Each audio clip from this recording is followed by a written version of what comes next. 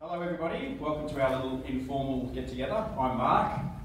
This is AB. I'm the funny one. He's the one who thinks he's funny. So this is the back block. This is the Tweed River here. The front block runs all the way down to the Tweed River and across here. So there are four what I call fingers or ridges running down that back block, and that's where we've allocated most of the spots. And one of the things we're going to talk about in the 10 reasons to recreate village is resilience, resilience, resilience. We have to be, because we are going to come up against the purported or alleged authorities, and we have to push through all that sort of stuff. I want to have on here. Essentially, the financials of the community, we're very transparent, is that once these 4 parcels are sold, we need to sell 1 more parcel and we're totally unencumbered. Anything that comes in from unit sales there puts the community in the black. So that's for ongoing costs and future infrastructure. Did you not say there's only 1 parcel left? There's 1 parcel at 120, oh, yeah. and then past that, the next parcel that we sell makes the community totally unencumbered. Oh, okay. This is my place. Sold! We're halfway between Yukai and Nimbin, which AB is really happy with. He buys a lot of stuff from Nimbin, apparently. Probably just sounded so good. Edit that bit, Lydia. Those brownies are not normal brownies, AB. We love the Tweed Shire. Is Steve Bishop here? Steve? No? Okay. Steve? No, okay. He looks really So we've already been contacted by Tweed Shire Council, and 48 hours after settling. So obviously the locals know what we're doing there, and they've already contacted our real estate agent, our lawyer, the other side's lawyer, Santa Claus, and a few other people, trying to find out who we are and what we're doing. So our lawyer is in communication with them. We actually rang them today. They've accused us of carrying out illegal works and all sorts of stuff. So, but we want to develop a relationship with them. Bullshit. Sorry. No, we do. I'm serious. We do want to develop a relationship with them, a really close one. Yes. No, we would. In all seriousness, we will. We're in communication with a town planner called Rob Darwin, who's very well known for doing a lot of memos. So there are a lot of options for us, which will not appear on YouTube, but we can talk about it with you guys. There's sweeping legislation that says, Bhula is 650 acres, and there's sweeping legislation that says you can have 1 dwelling per 100 acres. So we can have 6.5 dwellings. AB will have the half one. I was waiting for that. And so our advice from Roth Wall, our lawyer, by the way, Roth is the community expert in Australia. He's done the legal work for well over 100 communities. A lovely guy to boot. His advice to us is to just seek some kind of approval, probably not for the full amount, and then have that grow as time goes on. Most of the people, not most of the people, virtually all of the people that have bought into Bhula know that we don't have DA approval. So if you're looking for DA approval, the exit signs are clearly marked. That's not what we're looking for at this point in time. We will explore these things as time goes on. But a lot of the communities, so Ross will tell you, but the majority of communities and MOs in that area don't have approval. What if I buy you some brownies? How many brownies? An ounce, I mean, the packet. Sure. So, but you can see where we're going with it. As a member, you'll get to have your say and actually genuinely have your vote count. We are very fortunate in that we've had a couple, Robin and Nicole. They were both lawyers, so they are going to work with Roth, who's our consultant moving forward, to liaise with the council and navigate us through all that sort of stuff. We want path of least resistance. I don't think we're not going to get council approval, but we're not going to go and get a DA, like next door's 423, lot approved, curb and guttering, that's not what we're about. Lights, power, all that stuff. Because I think it was $300,000 a kilometre is what the roads are if you go to council standards. I mean, we've got a few kilometres of roads in our place. We don't want that. That's sort of where we're at. We're just exploring that and getting the current approval status that we've got now extended, and we will go and make the appropriate approaches to the right people at the right time. So we're not being bullied by it at this stage, but we've ruffled a few feathers down there at this point. And if you guys know AB and I, we don't get bullied by authorities. There's another protection for you guys too. So if you're interested, I'll send you the link to the YouTube clip of myself and Mikhail, the other lawyer that helped us do the documents. In that, you're issued a unit of trust. It's a private trust. It's not going to be visible anywhere. However, let's just say that a bank found out, or the ATO or whatever, that was a creditor of yours, that you had the unit and they wanted to repossess it. How would they sell it? The provisions in the trust are that we have to have final approval. So if that was the case, and that unit actually doesn't relate anywhere legally to your capital improvements.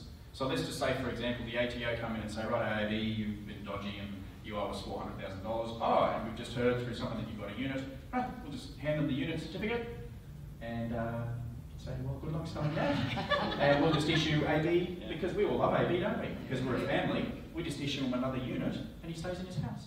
All right, so this is the legal structure, and I'm already in trouble with Cherie for not having this checked before we came up, because the spelling on Horizons is not correct. Although it's Nimbin, we can spell it however the hell we like. So the company, we've set this up as a trust structure. It's a unit trust, so everybody that buys a unit in the trust. If you're not aware of what that is, I'm happy to sit down and, at a different time and run through specifically how that works, but it's a very simple unit trust with a company as the trustee. So everybody who buys a unit is equal. There is no hierarchy at Bhula. We are all equal. Some of us are more equal than others, I will tell you, but it's a very equal opportunity situation, and it's a very clever structure. We've spent about $45,000 with the lawyers to get this done. It's a unique situation in that the shareholder of the trustee company is an incorporated association called Living in Harmony. So when you buy your unit in the trust, you become a member of the incorporated association, which is the sole shareholder of the trustee company. So it's a unique situation in that the unit holders are also the quasi-trustees. Does that make sense? If it doesn't, I'm happy to sit down at a separate time and run through that. A lot of structures that Roth has put together before were in a company format, where you buy shares in the company. A lot of the people that have bought into Bhula, including myself, would like to remain reasonably anonymous. So if ever you're searched, your unit won't show up on any indexes. This is a private trust, but it is a public company. You cannot buy a public item such as a motor vehicle or land or a house without it being a public entity. That's the law. So that's the structure that we put together. It says there land block 1 and land block 2. The farm, the 650, or 642 acres actually. I think it's 275 on the front block and 346 on the back block. The front block has the homestead on it. The front block is where we're looking at doing the health retreat. The front block is where we're looking at doing an organic farm share type of operation. So the front block will be what we really interface with the public with, and we want to make sure that everything's above board and council approved. The back block is where most of the residences will be. So that's where the MO will be, 346 acres at the back. That's where the amazing views of Wollumbin and the border ranges and so forth are anyway. So I've got a view of the map coming up soon, I think. Next week, is it? No? Okay, so is there anything else we need to cover off on the legal structure? No, I think the biggest thing for most people is the understanding the unincorporated or the incorporated association, depending on which one you're interested in, because they ask how they can hold their shares and whether they can hold them proprietary limited or personally, or how's it go as far as the trust structure is concerned. So the short answer is it all works extremely well and the same way as any other entity that we've got as far as proprietary limited trust or any other structure you've got. The difference is that the unincorporated or the incorporated in this instance, the incorporated association, its members are anonymous. So the members, if you wish to be anonymous and remain your shareholding or your ownership or of that unit to be anonymous, then you can be and will be within that structure. You then just have to get your head around it, I guess your advisors or your accountants and lawyers, understanding that they need to understand that you aren't buying a parcel of land. You need to understand that you're not buying a parcel of land, you're not. Or technically, I guess you are, you're buying 650 acres of land, but your one unit entitles you to a 3-acre parcel of your own private use of your land, of our land, essentially, as it comes into it. So that's, I guess, the paradigm shift and the hardest bit to get your head around the structure of it. Once you understand that the incorporated association is for anonymity and nothing sinister, and that you're part of the anonymity once you're in there, then all the rest of it becomes quite standard and quite boring structured. Your accountant's going to say, yep, fair enough, I get it. They just won't understand that bit there, and there's a reason we do that. So we've done that on purpose. We're trying to, I guess, release ourselves of that paradigm called I mine. You are going to have the private use of 3 acres. That's an internal document amongst all of us. Okay, so you are buying a unit in a trust. Now what we want is for people, and I feel it already, is when you open up the front gate, you're opening up the front gate to your property. Stop thinking about your 3 acres. So whenever, if people here are going to buy in, then the reality is that a small portion of what you're paying is actually going to your little 3 acres. The rest of it's going to the other 500 plus acres that you get to use. And that you get to use the community centre. We're going to build an amazing community centre with a wet edge pool and a gym and a pool table and a commercial grade kitchen. It's going to be yours. It's going to be yours. It's going to be yours. It's not your 3 acres of land. That's the shift that we want to get people to get out of. Does that make sense? It's all of our land. So we really like that structure, but it's a different structure. Roth, actually the lawyer who's done over 100, is quite happy with the structure. It's not something that he's done before, and we really pushed him to come up with what we've done there. If you're interested, there's a video that I did with Mikhail, who was a lawyer that was going to buy in. He worked with Roth and us, so you can watch that online, which explains the trust structure in more detail. But Mikhail and his family have gone back to Czechoslovakia. So, all right. So we did this a few days ago. There were 4 units available at 120,000 each. Unfortunately, now there is 1. I'm sorry to say. Well, I'm happy to say for Bhula, but this week we've sold 3 units, which is very exciting for us, considering we haven't even really gone to the market yet. So there's 1 left at 120. Then we're going to appropriate 6 at somewhere between 180 and 200. We haven't decided as a community yet. Our next big camp out is the 19th and 20th of September, so we'll have a more definitive price there. But at the moment there is 1 left at 100. One of the reasons for that as well is because we don't set the prices now. As a group, we all decide what the value of that unit is worth, and every time we reach an internal milestone or hurdle or goal, like now we've got the roads down to the 3rd ridge, I think, 4th ridge to go. Well, that all costs money, and we've all got to get there. We all have to contribute to get to that point. But ultimately, as far as the community is concerned, well, we don't know what the end price is going to be for what we want to do. So as a community, we need to reverse engineer that and say, right, we want roads down these 4 peninsulas. We want a community centre. We would like the health retreat, but we don't think we have the money for that straight away, so we'll put some glamping tents up, we'll put that out there. We need to do the dam, we need automatic gates out the front. So all the things that we've now started to realise are quite important to getting on the site as soon as possible and to make it as comfortable as possible. So by reverse engineering that from a position of the end dollar we're going to spend, let's say it's $2 million, well, we need to sell 10 of them at $200,000, or we need to sell 20 of them at $100,000, which sounds really easy to do and more attractive, but then you have an extra 10 people on the property, so then we need to think about roads. Can we cope with another 10 people, another 10 families, which is actually 4 people per family, so there's, and it goes on. So there's actually a formula, a lot of thought that's got to go into the reverse engineering of the pricing structure, and then that's how the next blocks will actually be priced and then sold, or the next units, I should say. So we currently have 19 units in the trust. We envisage that there's going to be 25, there's actually been talk of possibly 36 families, but at this point in time there are 19, well I can't say 19, there's 22, sorry, at this point in time, 22 unit holders. These are the sorts of things that we discuss as a community moving forward. I'll show you a map in a second, but basically Andrew and Kath and Craig and Phil were the 3 parties that were given the job of town planning in terms of setting up the allocated lots. So I'll show you a map in a second. What they've come up with is 58 lots. So even if we go to the maximum, we've already discussed that the maximum will be 36 units. Nobody's feeling like they're getting the last lot. We've allocated 58 beautiful lots, and there's only going to be a maximum of 36 sold. We certainly believe that by Christmas, Bhula will be fully subscribed, but as I said to you, I think for at least the next 10 years, Adrian and I just want to set up communities all over Australia.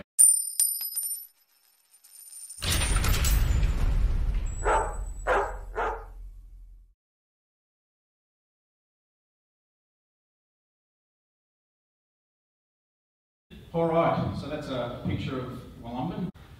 So there's where Bhula is. It's at Mount Burrell. Here is Mount Warning, I think, is about there, or Wollumben is the a local name. This is also available. This was part of the same estate, and it's basically the village of Mount Burrell. So there's the Sphinx Rock Cafe. AB calls it the Sphincter Rocks Cafe. I don't know what that's about. I think he's got some issues that he's going to work through. So there's the Sphinx Rock Cafe. Isn't that gossip? I'm saying it to your face. There's the general store with the service station. There was a vegetable shop there, but they unfortunately had a recent death in the family and they've bailed on the business. And then there's a whole caravan park off to this side and another 10 acres on the side of the road there.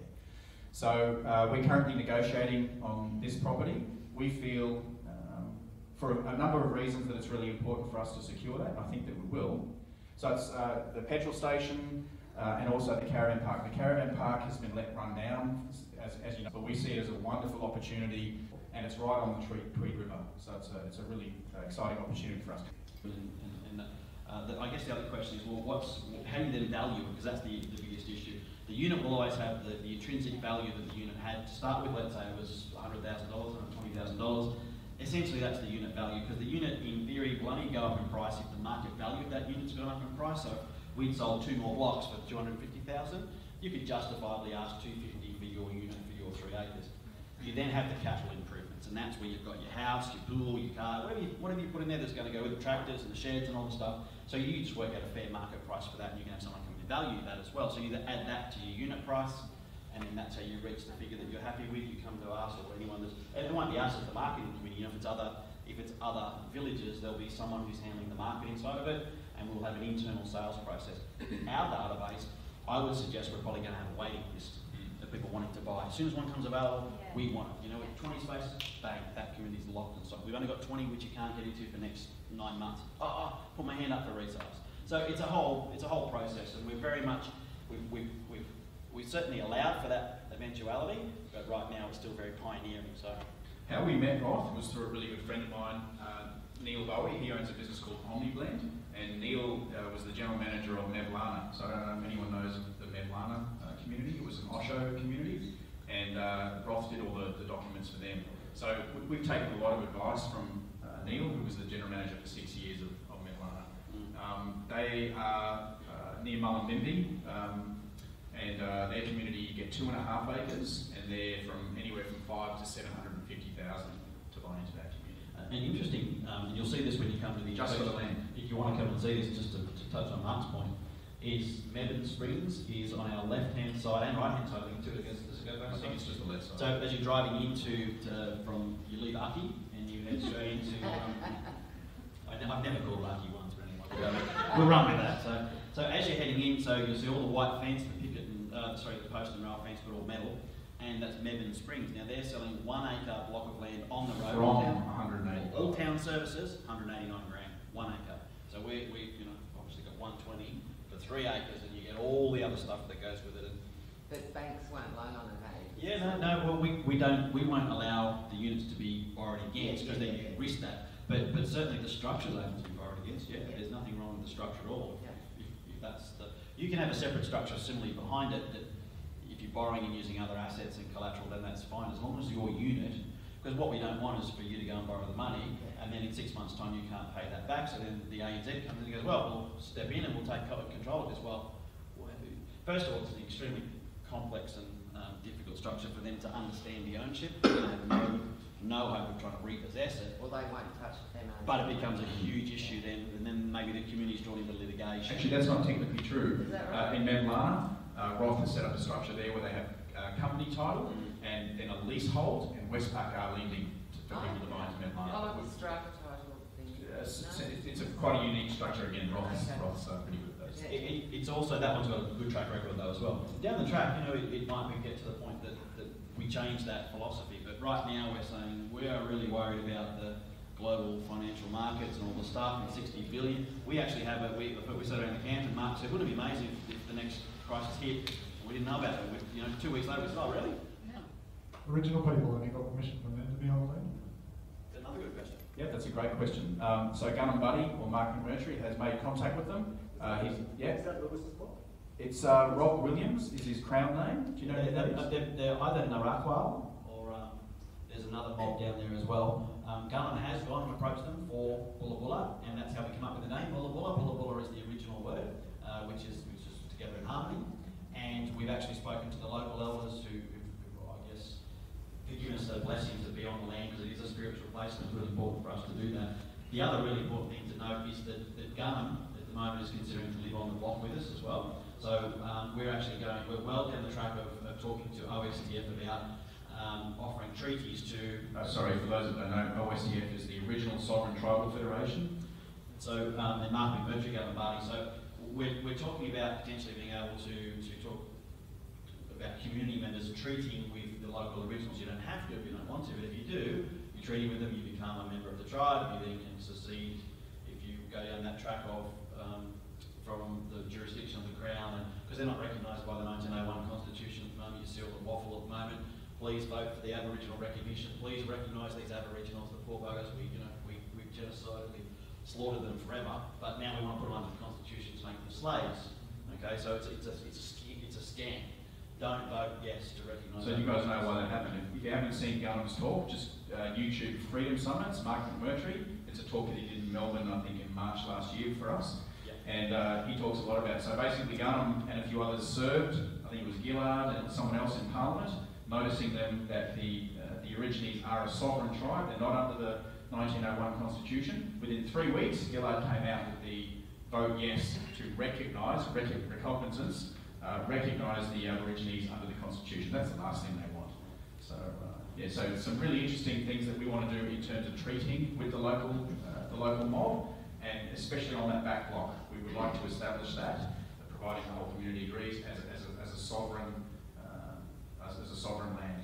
There's a lot of division. So when council come, we just send Gunham out. There is a lot of division, as you might know, between mobs and who's doing what, and OSTF and recognition at the moment. You'll find the occasional post on our Facebook page where some other original from other tribe is upset about something or other. But the fact is that if anyone has to ask or want to argue about it, well, they can just do that with Gunham, because we said, Gunham, can you please sort this out for us? It's a very spiritual area, but it brings things up. A lot of people who live there say that it brings things up. And in the event that you do get a troublemaker and you have to move someone on, and that's always the last resort when you get into a community situation. But to touch on being able to sell, you can sell a unit just like you'd sell anything else. It's exactly the same thing. It's registerable and it's in a format that's able to be bought. The paradigm, or the difficulty is the paradigm change for someone that you're selling it to. So if you're selling it to someone who understands coming in, it's a unit and it's fantastic, but it's way different when you stand at your 3-acre parcel and go, well, that's the boundary and there's the gate and into their house. I mean, it's done. They can touch and feel and see that right now it's a piece of paper. It's a unit. So the resale is completely available right now, and I don't want to. You would sell it, other than what Amy just said, you would sell it as your home. So they buy the unit in the trust, but they have to understand that that's all they're buying. They're not buying the legal ownership of that 3 acres. Internally, they'll buy a unit in the trust that then relates to whatever capital improvements that you made. So if you build a nice big house, like AB probably plans on building, it's up to you to negotiate the price. It's got nothing to do with the community. The only provisions that we have is that the community okays people. And we can't be very onerous with that. We can't just say you're not coming in because you're a sannyasin or you're a Christian. So, we travel a lot. I mean, it's one of those things that if there's a genuine troublemaker, I would say 99% everyone's going to want them out. If you've got someone who's on the fence, though, so that's when you go, well, sometimes they are, sometimes they aren't, and the gossip and the political stuff that goes on. We're trying to avoid all of that political stuff, and we are really straight and direct and transparent and honest, and people are a bit sort of, well, geez, that resolved itself quickly. We're very much head on, so I think you'll find, hopefully we won't have to use that, but if we do, it's certainly in there and we can just move something out. How many of the shareholders are currently living there now and building? I mean, are there any any houses that are actually built yet? We only settled 7 weeks ago, I think it was, 7 or 8 weeks ago. Steph and I are moving there. We moved our caravan there. We're going to move there in November after the summit. So I think there's probably 8 to 10 families that are going to look to build within the next 6 months. Thanks for coming out, Thank you very much, everybody. everybody.